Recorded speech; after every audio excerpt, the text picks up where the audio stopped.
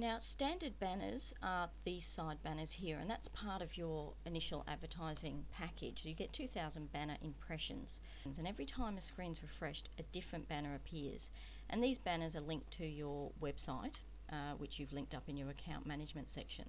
So to load your banners, you click on the standard banners, and you'll see this part here. So there's no images loaded just yet, and these are, I haven't used any yet. So to use them up, I'll click on the edit feature. It gives you the dimensions if you did want to measure it, but if you don't have the right, or you're not sure how to size your images, it doesn't matter because the site does it all for you.